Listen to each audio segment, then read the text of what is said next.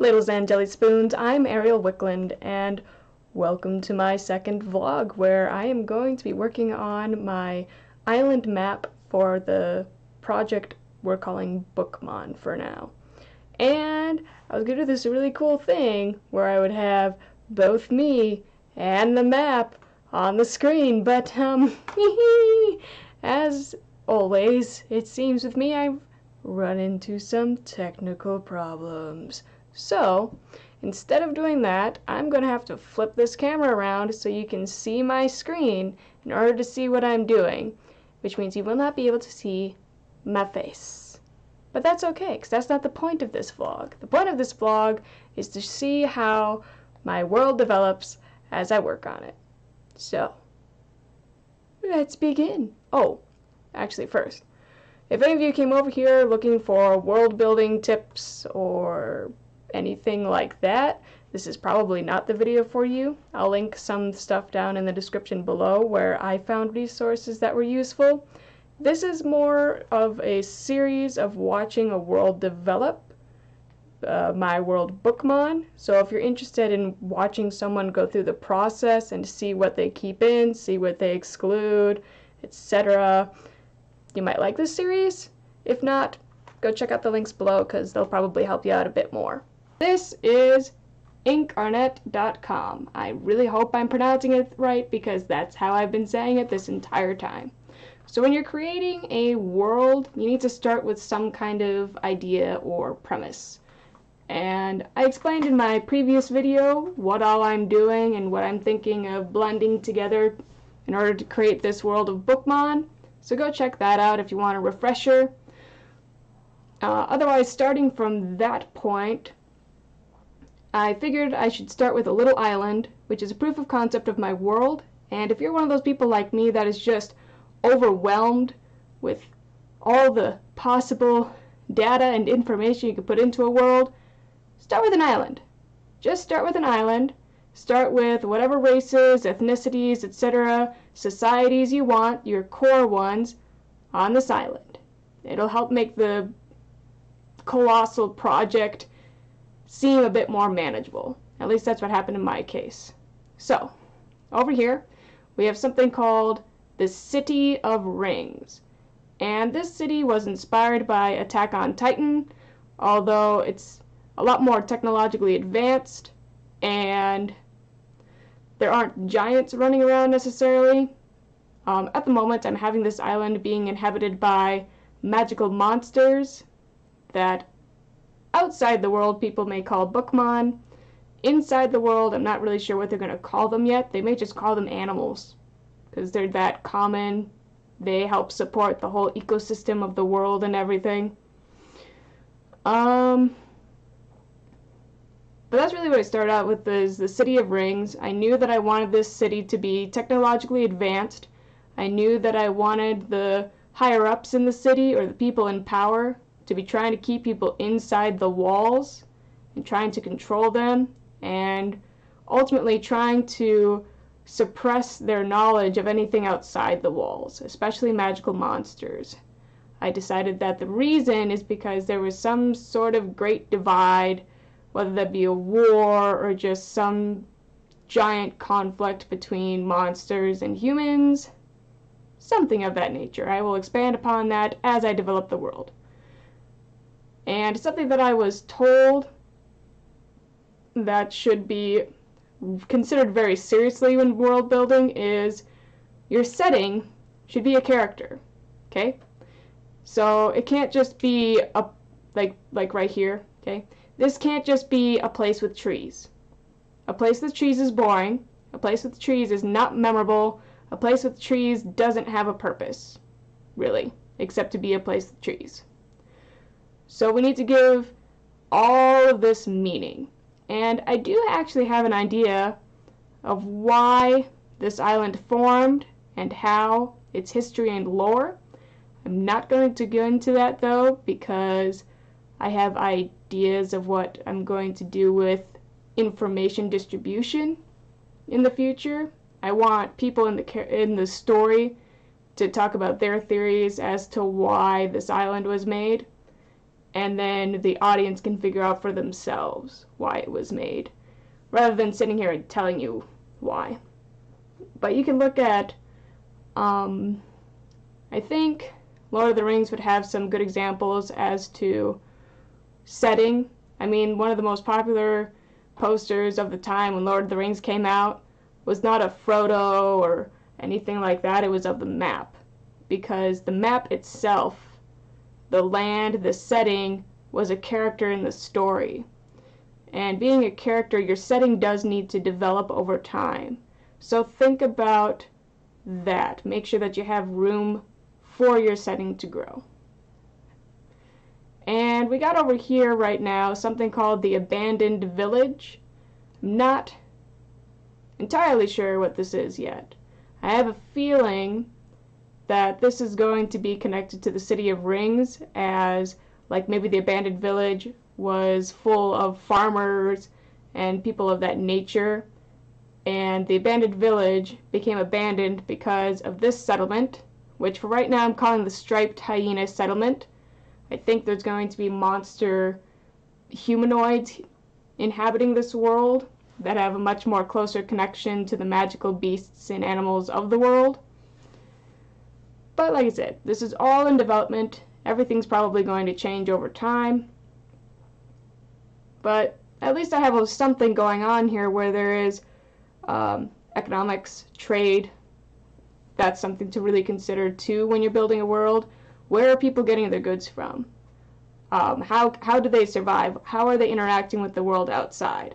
I mean, the City of Rings, I think I figured out, can be pretty self-sustainable. The City of Rings has the technology to use reverse osmosis in order to get salt out of water and separate the two.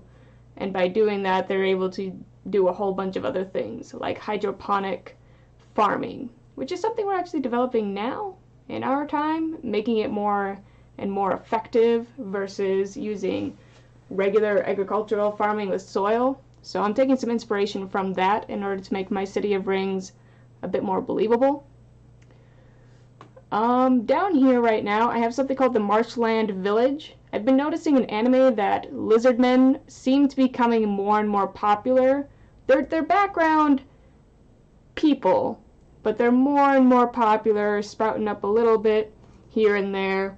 So I'm thinking of incorporating that into my world as well.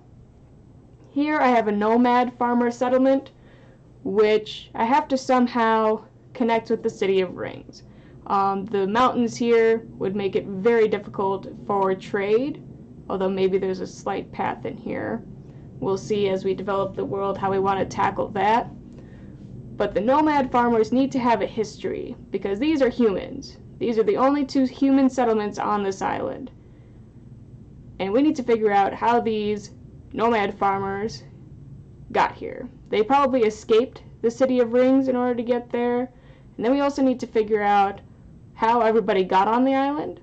I have a couple of ideas with my monster humanoids, but again, because of how I want to tell the story of the island, I'm not going to really explain why they're here or how they got here, just that they are here specifically for this island and why the island was made. And these humans probably escaped here after a Great War conflict, which right now I'm just titling The Great Divide. So as you can see, I got a lot of history already going on just from ideas, although everything is still in development. With this island, I also have beach front all around it for now. I got the mountains going in through here and through here. But I've decided along the mountains I wanted to have like a desert or barren place. Some kind of geographical formation that would help protect this mystery tower. And I've literally called it Mystery Tower because I don't know what it is yet. I know it's going to be an end goal for a protagonist, if not several protagonists, of the City of Rings to try and get to, or that they end up finding out about along the way. I'm just not sure specifically what it is. And I also found out something called like fog deserts. Those are super cool. I need to look more into them. But they're pretty much deserts that are foggy all the time. Like they can't really bear any life because the moisture doesn't really get into the soil. So it's just a barren land of fog. And I thought that'd be a really cool kind of environment to bring into my world and to play around with and see how it works. So that's how my world is right now. However, I'm going to do a little bit something more to it because, like I said, I want my setting to be a character. So I wanted to add a couple more things just to make it look a little different than other islands and make it have a different kind of look and feel to it. So I decided the other day when I was looking at my map that I wanted to look like something, and I wanted to give it a little bit more character by giving it something unique. And I decided what might be a cool thing is if this was a sandbar on either side, but the sandbar was known as the sinkable sandbar. Like it's pretty much a tar pit made out of sand in the water. It looks very delicate when you try and go up to it. It's almost sturdy enough to walk on, but if you try, you sink into it and just fall into the ocean. And we're going to title that real quick. Use this. We're going to title this Sinkable Sandbar. And, you know, because I got these lizard men over here in the Marshland village, I think they're going to have something to do with this sinkable sandbar. Like, I think what would be good for them is if they figured out resources in this sandbar that they can use, that no one else has figured out yet how to use. What that is yet, I'm not sure. I have to do a little bit more research.